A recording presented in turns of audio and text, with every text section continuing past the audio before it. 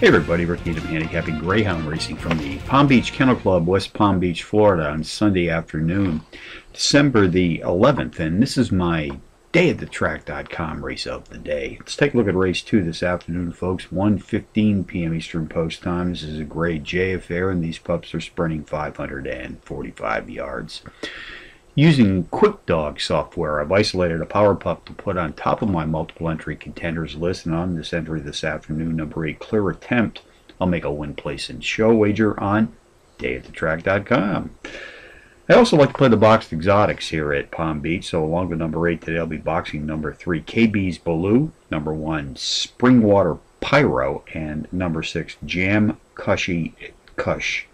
That's 8316 in the second today from Palm Beach. Quick Dog software has helped me isolate a pair of very playable power pup long shots. I suggest win, place, and show wagers on both of these entries.